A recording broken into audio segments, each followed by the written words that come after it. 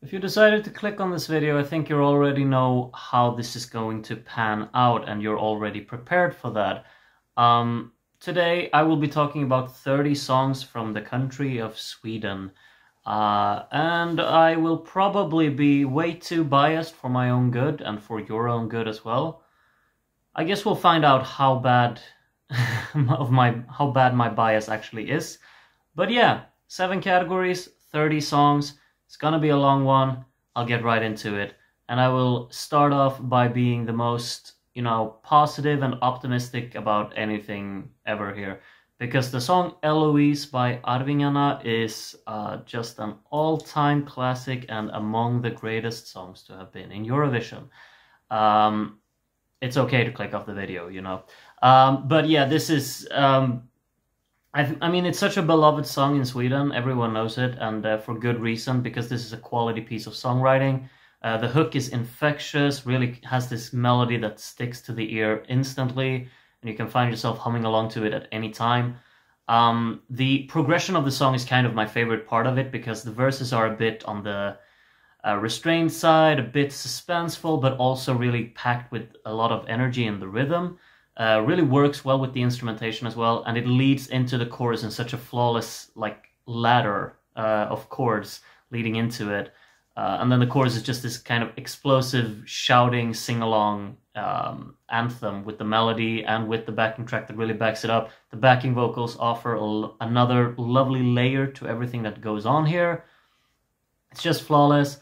I mean, the choreography that they perform on stage and everything, I mean, you can see it as tacky today, but I think it adds so much to the charm, because this is a very harmless piece of music. It's just there to entertain, be a catchy, sing-along friendly tune, and it's just perfect for that specific purpose. I think it's such a well-written song. The chord intervals are great. The melody flows so well on top of it.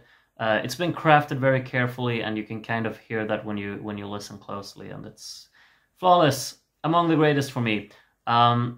Hopefully, but I'll try and restrain myself in placing songs at the top category, but this is honestly one of my absolute favorite songs that Sweden have sent to Eurovision. In 1994, we have a song called Stjärnorna. It's a ballad, quite a slow-moving one, but also has a pretty melody to it. It's sung very well, performed well. I think it's a solid effort altogether. Not really anything outstanding about it, in all honesty, more than maybe the vocal performances and how they work together. It's a solid hook, it's a solid structure throughout the song, but it doesn't really leave that grand impression on me as a listener, and maybe not on you either. It's just kind of alright. It's a nice song, but it doesn't really stand out all too much. But it's a pretty ballad, and it's well sung, so solid effort. 1995 is more than solid. Se på mig by Jan Johansson. Beautiful chorus, lovely melody, nice instrumental tone to it. I like the whole instrumentation of it. There's a nice arrangement in here. Sounds very typical for its time, which is a charming factor, I think. The vocal performance is fantastic. The backing vocals add a layer. Structure is very strong. Yeah, just well-written song and very well performed. Fantastic. Love it to bits. Kind of like a perfect soft ballad in many aspects, in my opinion. And Den Vilda by One More Time is also fantastic. Just kind of this magical songwriting piece. The instrumental really carries a big baggage here to really create the whole atmosphere of the song. The vocals are kind of whispery and very intimate, and that really works for the tone of the song. Has a nice flow in the chorus. I like the melody. Verses are a bit on the underwhelming side in comparison, but it's still just an overall package of a very pleasant listening experience, and also quite nicely staged. Liking when the whole song kind of picks up towards the end, when the piano, I guess you could call it a solo, like the instrumental part takes over. It's a very seamless transition that works really well, and it's a nice piano arrangement altogether throughout the song. Really lovely, very fantastic. Now I think this is a very strong period for Sweden in Eurovision, in my opinion. things are going a bit downhill from now on, I think. Because in 1997, Bara hon älskar mig by Blonde, it's sing-along friendly, it's upbeat, it's happy, it's catchy, but it doesn't really interest me all too much. I think I'd put it in solid because I think it's very inoffensive. I don't really have any complaints about it. It's just that I don't think it's all too all too interesting either. It's a catchy hook. There's like some attempt to make a memorable choreography. They perform it well, but it's just not something that stands out among the crowd, I think. And is a bit of a blip in this strong period for Sweden in Eurovision. 1998, Kärleken är by Jill Johnson. Very pretty ballad, well sung, nicely staged, well performed. Quite well written, but also a bit on the underwhelming side, I think. It doesn't really have that impact that maybe it needs to have. It's a very restrained ballad and very mellow, which works for its own beauty. But I think that when you maybe don't connect with either the lyrical content or you don't connect with the overall melody or impact that the song actually carries, then you kind of lose that intimacy that the song tries to really establish with you. I mean, the lyrics are very pretty. I'm not saying they're not. It's just that maybe for an audience outside of Sweden, it might not be the most easy song to connect to because of the lyric being in Swedish. Of course, that's not an issue, that's not the problem of the song, but I think that a song that kind of relies on the lyrical content like this one does, I think kind of loses out a little bit on that. I think I rambled on too much about that point. I think the song is quite fine. It's really great, well written. For me, I get attached to it quite easily. I think it's very pretty. It's also well performed. Yeah, just great.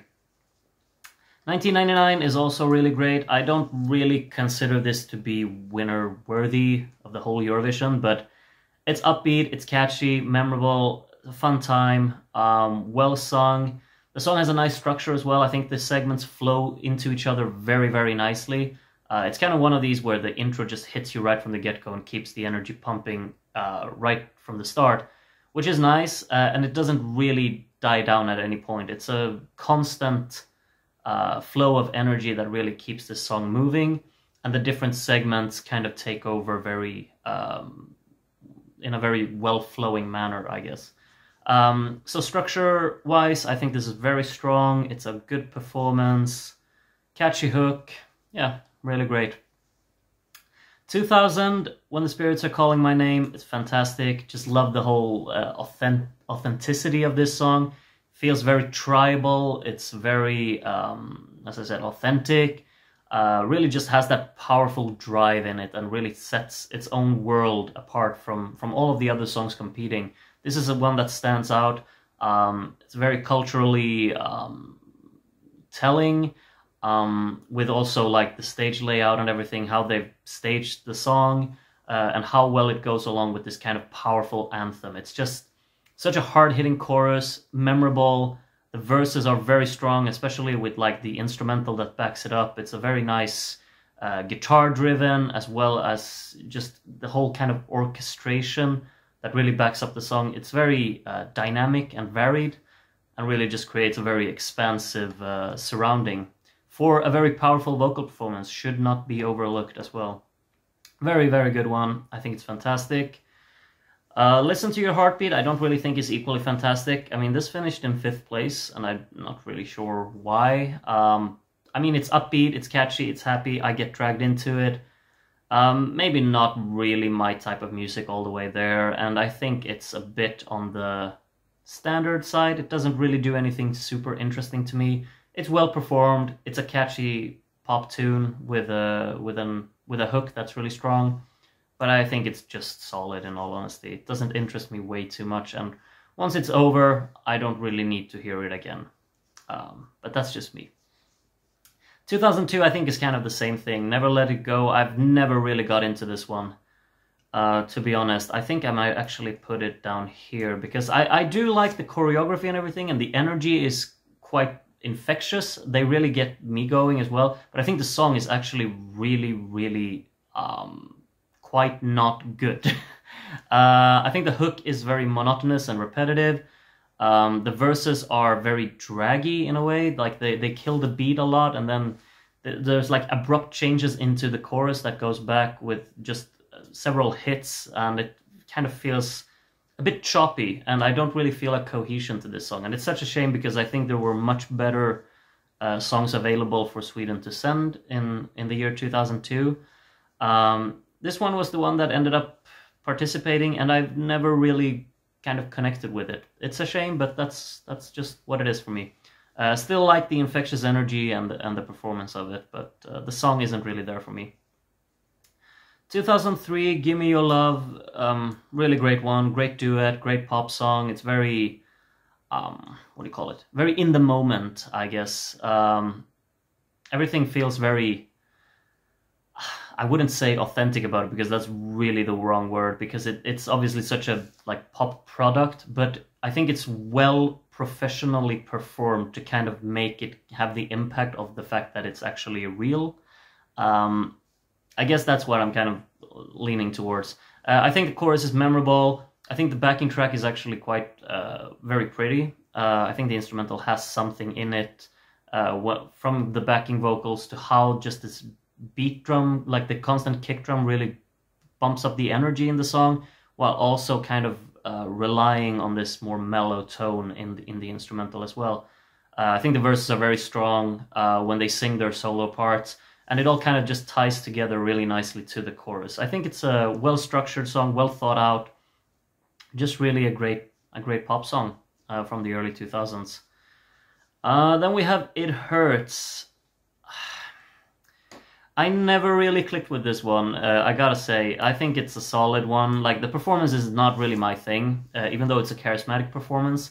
But the song, I think it's a bit too on the repetitive side. I mean, it's energetic, it's sing-along friendly. This is a big hit in Sweden, and a lot of people really love it. Maybe just not for me. I still think it's a solid song. I mean, it's a solid pop tune with a great structure. I just don't really get invested into the hook, and I think the performance kind of elevates the song, or not the performance, but the performer, I guess you should say. She's very charismatic and a very great professional on stage with the way she's also singing at the same time. But I think the song kind of is a bit middle of the road, in all honesty, with the chorus mainly. I think it's quite monotonous, even though it's like a classic here in Sweden. Something that is not a classic in Sweden is Las Vegas. This just kind of, no one still to this day understands why it won in Sweden. It's an ambitious performance. It's not a bad song, I don't think. It's just that it kind of, I don't really see the point of it. It's just a pop song with a kind of like, I like the suspenseful tone and the suggestive mood of the atmosphere that it has. Vocal performance is quite good. Staging layout is alright. It's just that the song doesn't really have enough of a great melody to it.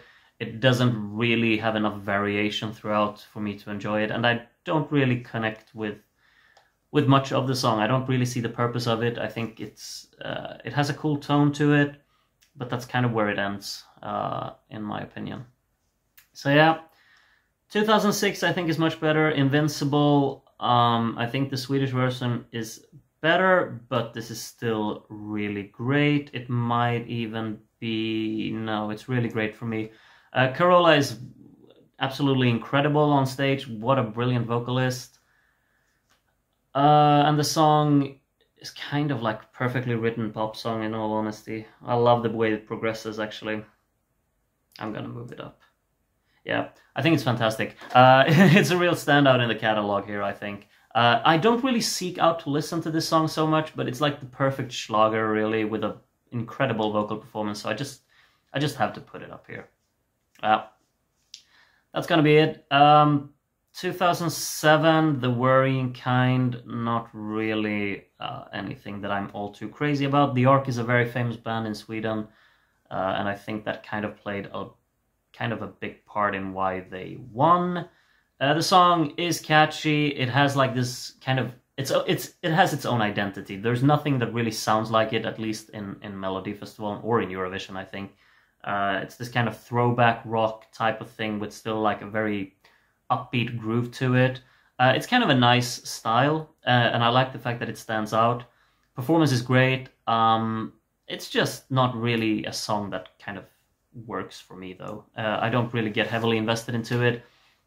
I don't think it's particularly exciting.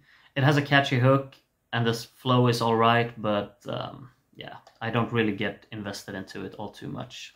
So I'll put it down here. And again, we had better songs to send this year as well, believe me. Hero. I remember back in 2008, this was predicted to win Eurovision, like by quite a margin, and then it just simply didn't, and it was very far away from it. I think it's a very professional performance. It looks great, it sounds great, very good pop song altogether. I don't really know why it didn't work, but I think it's really great. I never really considered it to be that great, the fact that it should have won. I think there are many, many, many better songs in 2008. But it's just a really great pop song, in my opinion. I really like it. I like the structure of it. I think there's like the suggestive tone in the verses really work, and then the chorus has that kind of typical Schlager melody that just really sticks to my head. And I think the performance is very professional. I like it a lot, actually. La Voix is not really... I don't know. La Voix it's unique. That's absolutely something that it has going for it. But I was never really crazy about this one. It's a good vocal performance. It's a nice stage layout. I really like the concept with like the masks and everything in the back, on the backing vocalists and everything. But the song just doesn't really work for me. I think the verses are really not my thing at all. They're very, what do you say?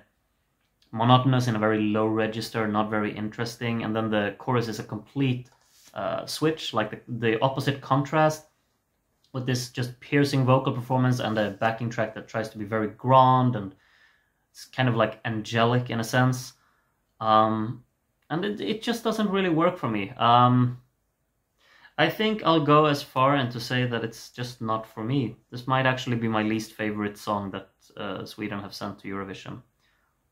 At least from 1993 and forward, I would say that.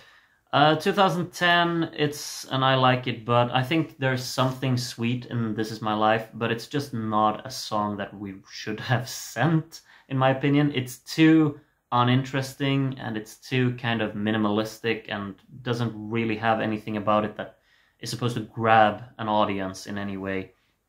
It's very mellow. It's kind of middle of the road. It's just a pleasant listening experience in the back, but it doesn't have anything to really leave an imprint on an audience or anything. At least I think so. It's kind of unfortunate. I think that Anna Bergendahl has come back with many, many fantastic songs now in the years of late. This is just not my type of Anna Bergendahl music that I kind of liked. It's very singer-songwriter in a very minimalistic tone, very simplistic. Yeah, not my thing. Not my thing. 2011, Popular. Lyrics aside, because they're terrible, this has such a driving beat to it that I actually really get invested into what goes on in the song. The chorus is memorable. I think the performance is absolutely the main standout. I mean, it's so well staged, well choreographed. The lighting is great. The whole gimmick with the glass shattering, it's nice. Really great. It's not really a lyrical masterpiece. It's not really a musical masterpiece either. Like melodically, it's not too interesting. But you know, production-wise, it's very strong. I like the energy of it a lot. It's a very infectious song. Really great. I think that's where I would land it. I told you that I wouldn't really put that many songs in among the greatest, but I think that Euphoria just has to be up there. I mean, Euphoria is the perfect pop song to me. Still in 2022, I think it sounds like the perfect pop song. It's kind of, it's very clear that it's not made in 2022 because it has this, house-esque type of backing track.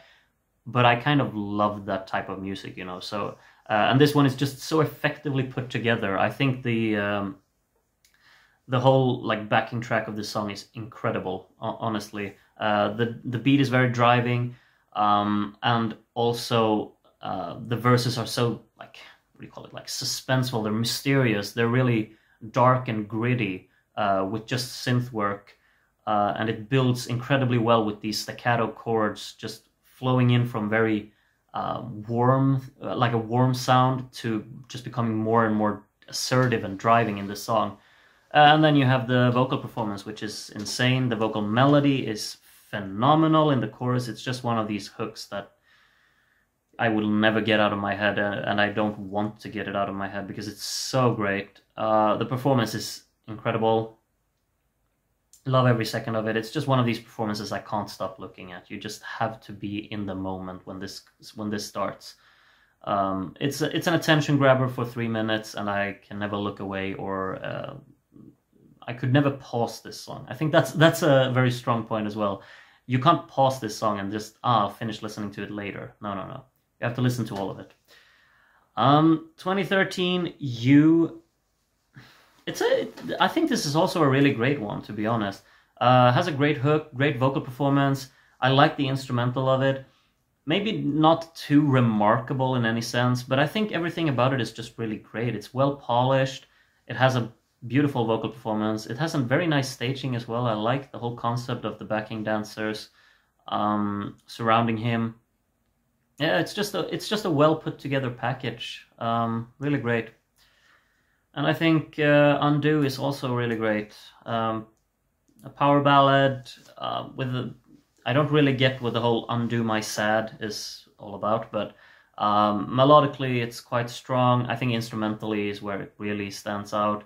It's like the minimalistic approach from the verses and then the explosiveness of the chorus. The contrast there, it really works for a song like this that has kind of relied so much on its intimacy. Vocal performance is strong, staging is beautiful. Yeah, just a very well put together package again. 2015, Heroes, fantastic. Love the stage performance of this a lot. Absolutely stands out and leaves an impression, leaves an yeah, I think you say impression, right? Great pop song. It's like this house inspired, combined with a bit of country-esque verses. Just a great hook. I like the verses of it a lot. They really set the tone very nicely, and I think the vocal performance is very charismatic and characteristic. Characteristic is the better word there.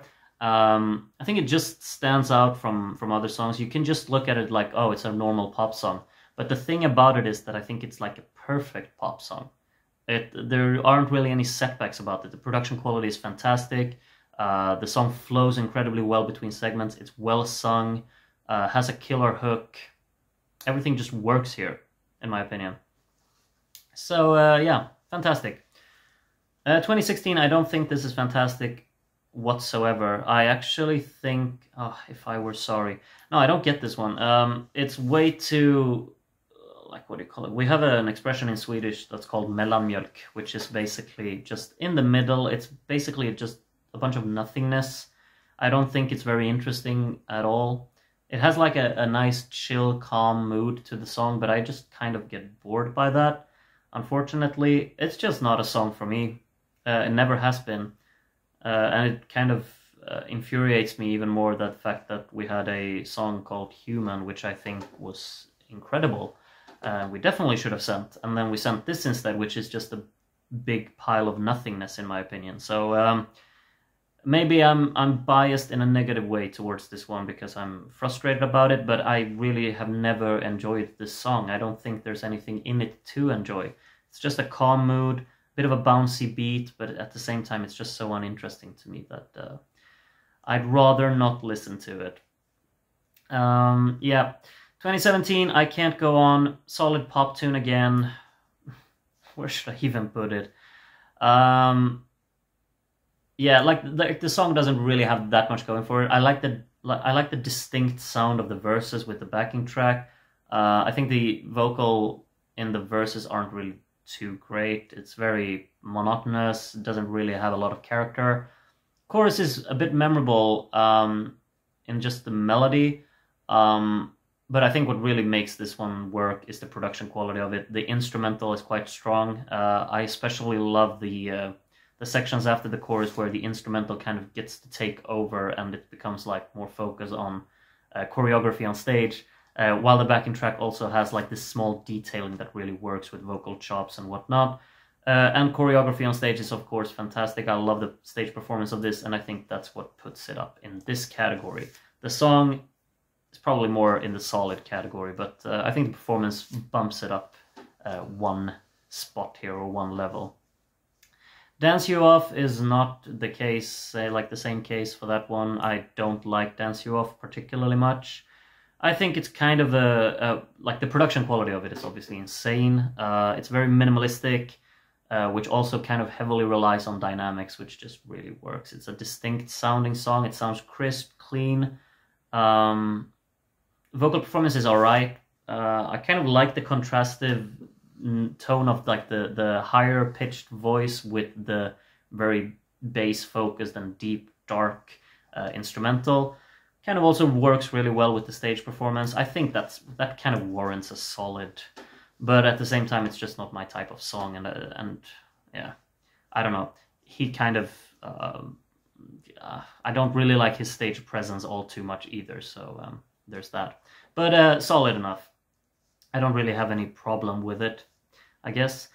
Something I definitely don't have a problem with is Too Late for Love. I think this, again, is like a perfect pop song. I'm not sure how many times I'm going to say that, but this one I think is really great. I think there is a flaw in the song, and that is the structure. It's very up and down, very choppy, not really a very cohesive piece of songwriting here. It just kind of kills the energy every time it moves into a new segment, which is a big shame, because everything else about it I really like. The opening is fantastic, charismatic performer who sings it incredibly well, and the chorus is just perfect. It has such a great melody, and it's so well sung, and then the incorporation of the backing vocals from the Mamas, it's just perfect. So I guess we'll even it out and put it in fantastic. 2020 Move, the Mamas came back without Jon here, and well, the song isn't really what Too Late for Love is, in my opinion. I think this is quite uninteresting. The vocal performance definitely elevates it. It's catchy, memorable, but not too interesting. So I think it's a solid in this one. I would have really liked to see Anna Bergendahl win in 2020. I think Kingdom Come is like a perfect country pop song with a brilliant performance and just such a drive in the song. I don't know why I'm talking about that song when I was supposed to talk about Move, but yeah, I really wanted that to win. And Move did, and Move is alright, but it's not something that I really think is a standout in the Swedish Eurovision catalog at all. Voices, I don't really think is one of those either. It's quite alright. I think it's a fantastic production. I love the incorporation of like 808s, and it's a like dark brewing synths, really fits the atmosphere well.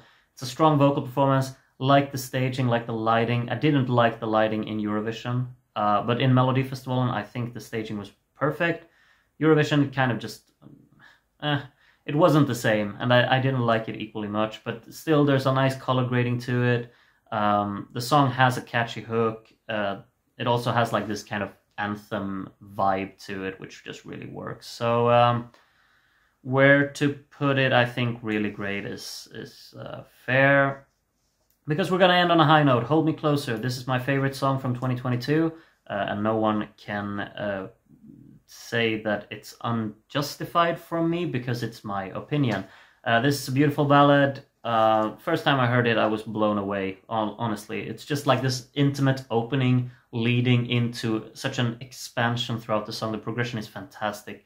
Loving the structure of it, loving the intimacy of it. It feels very close. It feels very, what do you call it, like personal. You really get dragged into the storytelling of the song, both lyrically, but the way that it works with the melodic writing is really what sets it apart, I think. Instrumentation is fantastic. Love the glossy sound of the guitars. Love the intimacy of the opening with the piano. And then like at the end when the drumming just kicks in and the distorted guitars kind of build this momentum to the song, and the final chorus is just fantastic when everything comes like a collective soundstage at the final chorus is just so overwhelming, and then the vocal performance is kind of just shouting out this more desperate tone of vulnerability and of desperation, basically. It's a very, very hard-hitting moment for me. I always get very emotionally touched by it, and this song means an incredible amount to me, and I have to put it in among the greatest because I think it is one of the best songs in Eurovision of late, that's for sure. And that is my list from Sweden's entries in Eurovision. All 30 of them from 1993 to 2022. Not sure how biased you think I am, but do tell me in the comments if you want to. Thank you so much for watching all of this video. The tier list for Switzerland will be up hopefully tomorrow, so maybe I'll see you in that one. Take care of yourselves, and